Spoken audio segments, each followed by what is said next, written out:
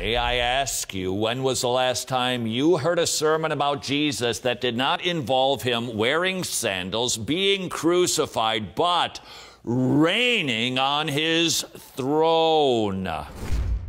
Too many pulpits are full of nothing but motivational speaking.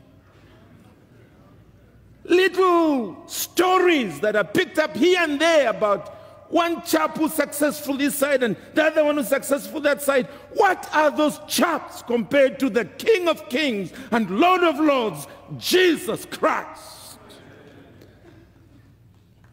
Oh, that we may get back to him who is the Alpha and the Omega, the beginning and the end, the firstborn from among the dead, and declare him to all.